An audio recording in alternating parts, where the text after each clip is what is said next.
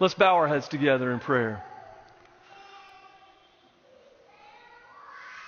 Almighty God, we thank you for this time of worship today.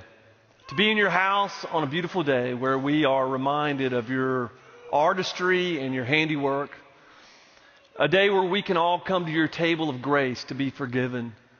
That no matter who we are, no matter what we are, no matter what we've done or left undone, no matter what regrets or shame we carry, through your grace and your Son, you receive us.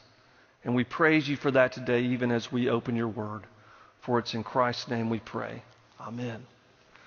So this weekend, I went away with some of our college students to Camp Simatanga. Oh, let me invite the children to come out to meet Miss Laura.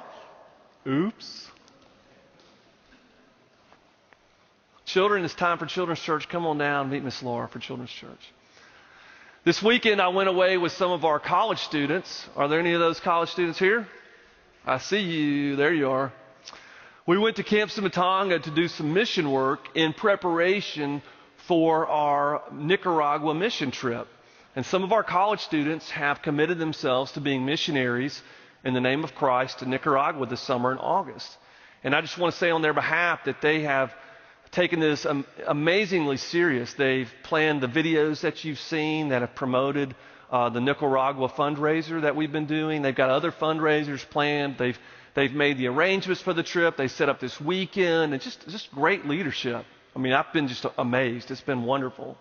So I went away with them to Camp Simatanga overnight, and all day yesterday we picked up sticks from a tornado that they had and moved limbs, trailer loads of wood and limbs, trying to help out and clean up for the camps that go on there in the spring and summer. And I got home last night late, like 9:30 or 10 o'clock. And when I got home, the boys were already asleep. Wade and Haynes were upstairs asleep. And so I went up there to check on them, and I walked in their rooms, and I had this kind of experience that parents have from time to time. Kind of an epiphany type experience, kind of one of those light bulb moments where you look at your child there asleep, and it's like you're seeing them for the first time. It wasn't that I'd been away for a long time on a trip. I'd just been gone for one night. But when I looked at my kids, I just felt this emotion kind of welling up inside me. And I was just thinking, what an amazing gift of God. And I just kind of knelt down by the bed and listened to them breathe and kind of felt their cheeks, their faces were warm. And I just thought, God, you are so awesome. I mean, you're so amazing. How could I ever deserve this? How could I ever be given a gift like this? And I felt the tears come in my eyes. And I walked back downstairs, and Julia was working on her Sunday school lesson. And then I just said, thank you for the gift of my sons. And it was as if my eyes had been opened. And sometimes our eyes need to be opened. Sometimes our eyes need to be reopened. And it's amazing how God gives us at times these epiphany moments where we see things that have been there all along, or we recognize things for what they really are. And it's as if we're being woken up from a dream where we don't recognize the goodness around us, or we don't see reality such as it truly is. People who've battled addiction, if you know someone, or if you yourself have battled addiction to drugs or alcohol or anything, oftentimes people in recovery will talk about having a moment of clarity where sometimes for no reason, sometimes because someone says something or the certain circumstances are right, or because they've hit bottom or hit an even deeper bottom or another bottom after that, will report having had a moment of clarity where all of a sudden they saw their life clearly and said, what am I doing?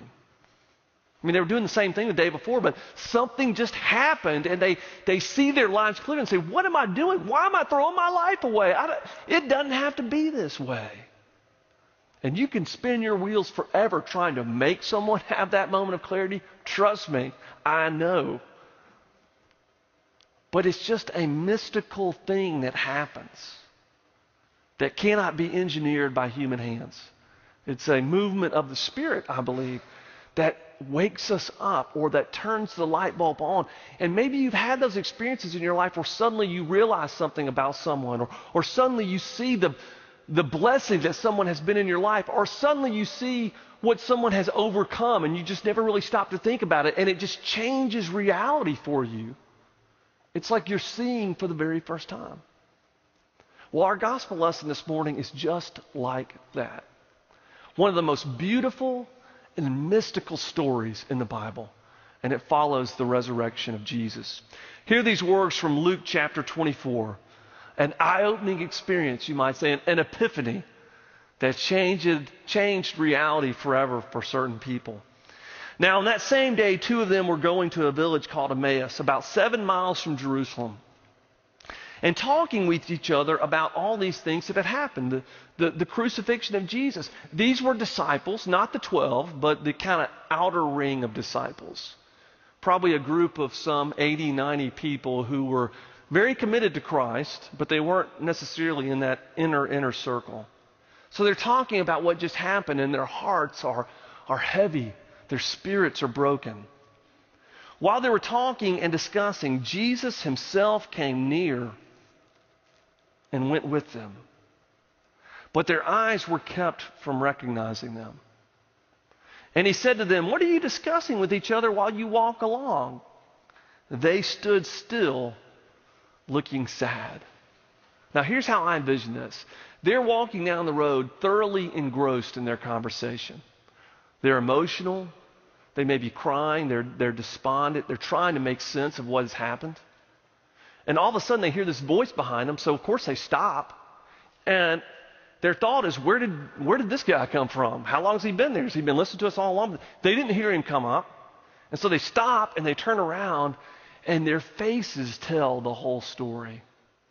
And their countenance is dark. Maybe there's tears in their eyes, but they certainly look sad. He said to them, "What are you discussing with each other while you walk along?" They stood still, looking sad. Then one of them, whose name was Cleopas, spoke up and said, "Are you the only stranger in Jerusalem who does not know the things that have taken place there in these days?" Like, what rock have you been living under? He asked them, "What things?" And they replied, "The things about Jesus of Nazareth, who was a prophet." Aha, there's a clue there. A prophet? So you can see, even among the disciples of Jesus, this wasn't just a couple of people who had heard about what happened. These were people involved in the movement. These were people who had followed Jesus, people who had seen the miracles, people who had heard his teaching, and even they still didn't get it, and they call him a prophet. The things about Jesus of Nazareth, who was a prophet, mighty in deed and word before God and all the people. They don't say Savior, they don't say Son of God, Son of Man, Lord, prophet. And how our chief priests and leaders handed him over to be condemned to death, and they crucified him. But we had hoped, which means they're disappointed. We had hoped before these things, before we were disappointed, before we were let down, before it didn't turn out the way we wanted it to, before what we wanted to happen didn't happen, but we had hoped that he was the one to redeem Israel.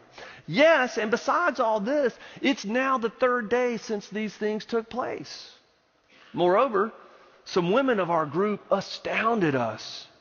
They were at the tomb early this morning, and when they did not find his body there, they came back and told us that they had indeed seen a vision of angels who said that he was alive. Notice again, they didn't say they saw angels, or that there were angels at the tomb, that there were real angels there. Rather, they say they saw a vision of angels. It's like they think they saw them. They saw them in their mind. They had a spiritual experience, but not a reality experience of there being an angel. Some of those who were there with us went to the tomb and found it just as the women had said, but they didn't see him. And then he said to them, "Oh, how foolish you are, and how slow of heart to believe all that the prophets have declared. Was it not necessary that the Messiah should suffer these things and then enter into his glory?" And then, beginning with Moses and all the prophets, he interpreted to them the things about himself and all the scriptures. And I love that part of the story, that they're in confusion and they're despondent and they feel probably alone and isolated.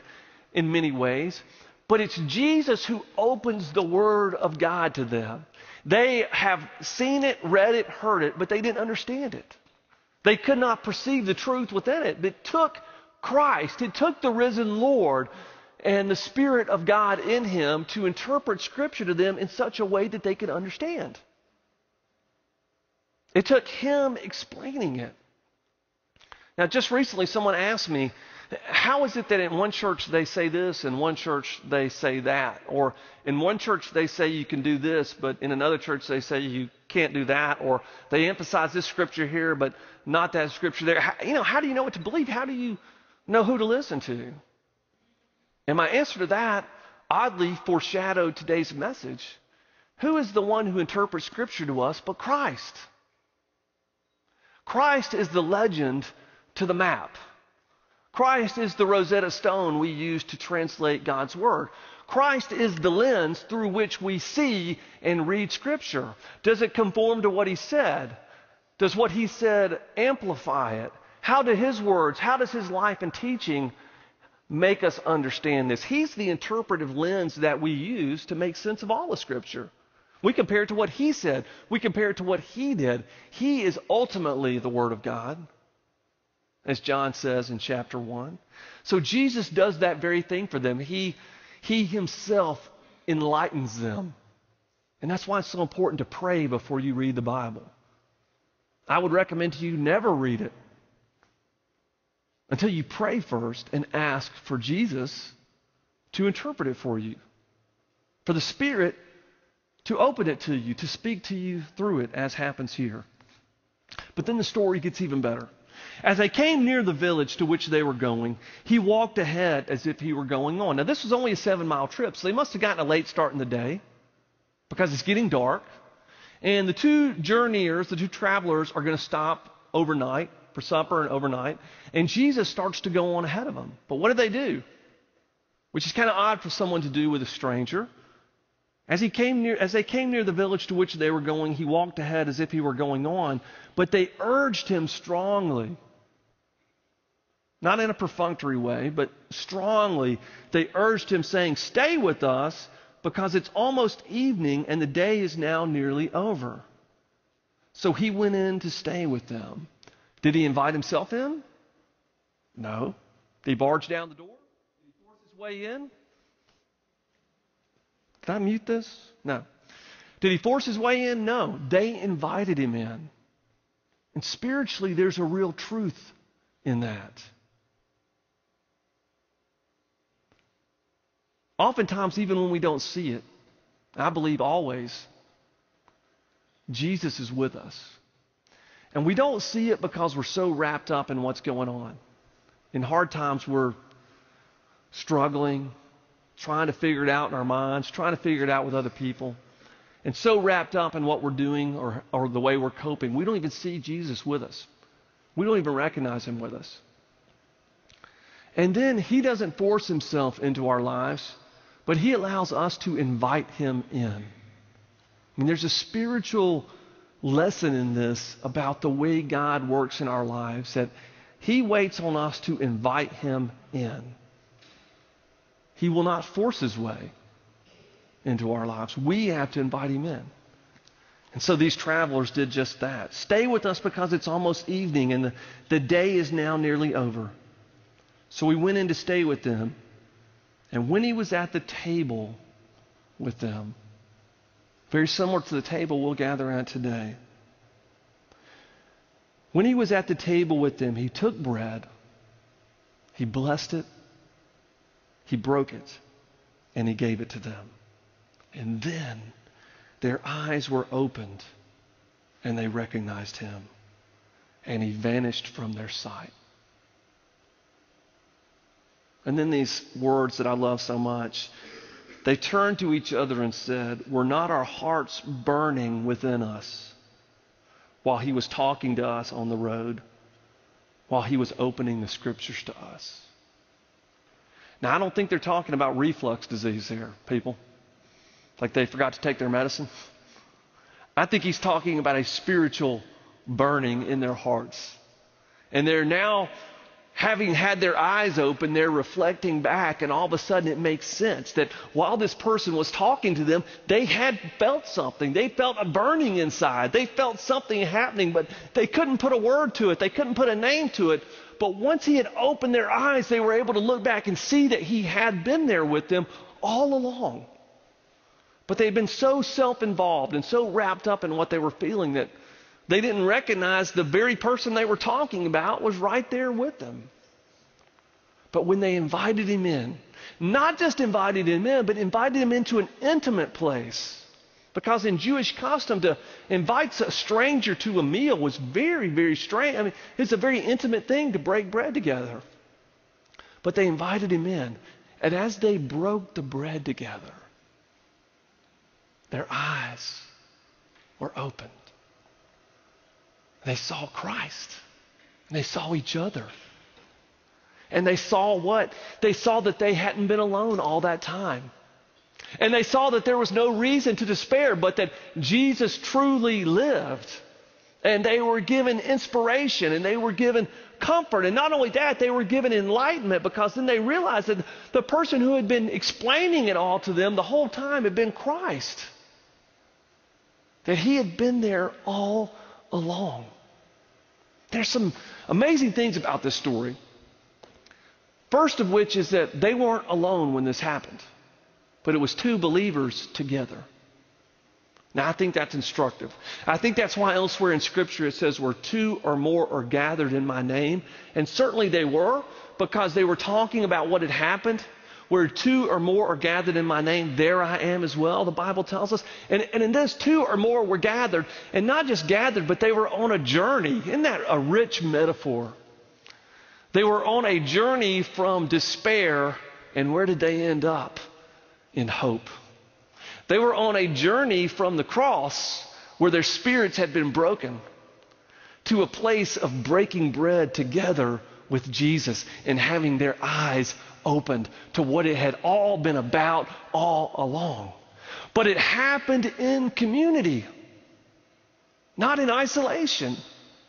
This is a picture of the church that God built on Peter and that Jesus came to establish, that our faith journey is together in community, that we have and are called to a life together in faith. That their faith, the resurrection of Jesus, was revealed to them in community, not in anonymity. And I think that we as believers have made a mess of that recently. Something about our spirits is attracted to anonymity. And I'm still trying to figure this out as a pastor. Because we want friendships and we want relationships, but at the same time, we're scared to take that step. We're attracted and we're repelled from it. But in this picture, we see Jesus revealed as the believers gathered together and broke the bread. And that's why we pattern our church on that here. And that's why our discipleship model here is worship and grow. Be in a small group. This isn't a do it yourself. I show up to get mine and go home kind of experience Christianity. That's not it. It's not a box we check off. Okay, did that. No, it's relational. That we journey together from the place that we were to the place where God wants us to be. From the place where our eyes are closed and we don't understand. Isn't that the story? To a place where our eyes are opened by Christ and we get it. And we do that together. And the culmination of that is in us breaking bread and the intimate sharing in table fellowship. There's a picture of how God wills discipleship to be. Hear that. I believe that this is a picture of how God wills discipleship to be. And to reject it is to reject His plan and to reject Him.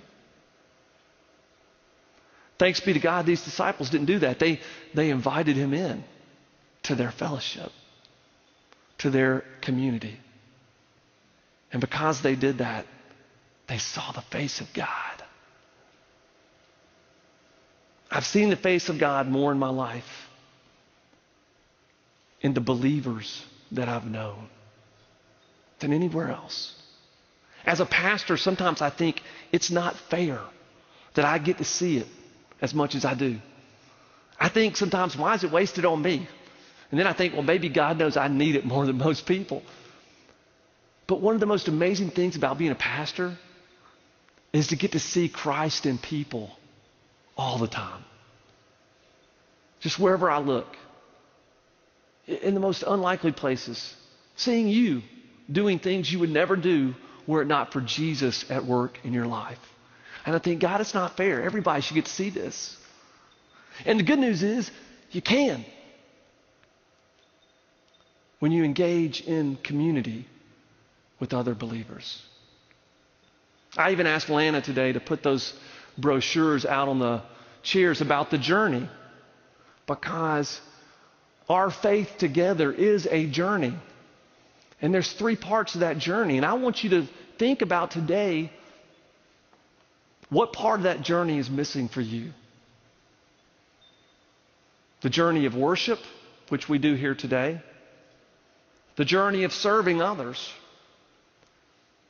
But perhaps this morning, most importantly, as a response to God's Word, the journey of community, of being in the Word together, of breaking bread, of being in a small group where we share together in this journey in Christ. And I think sometimes that scares us, because if someone really knows me, will they like me? Will they accept me? Are we going to have to get ooey gooey and touchy-feely? I don't have enough time like everybody else. Everybody else has more time than me. I'm busier than everybody. Well, whatever these things in our minds. I don't need it. Other people need it, but I don't need it. I'm good. I got mine. What is it that keeps us from experiencing what they experienced in this story? We are in the Easter season. Easter is about new beginnings. Jesus' resurrection was a new beginning for the world. I pray that this would be a new beginning for you. And you would say, I'm ready to be on the journey, not alone, but with my brothers and sisters in Christ. From where I was to where God would have me be. To see His face. And I invite you to that journey today. Let us pray together. Almighty God, we thank you this day for this gift of a journey in faith. That we're not in it alone. That you never intended us to be in it alone. That your last words in Matthew were, lo, I am with you always, even until the end of the age. And that it's in community that we see that most of all.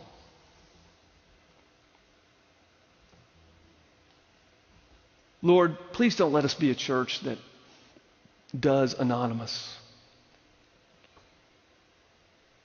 But let us be a church, God, that's faithful to Scripture.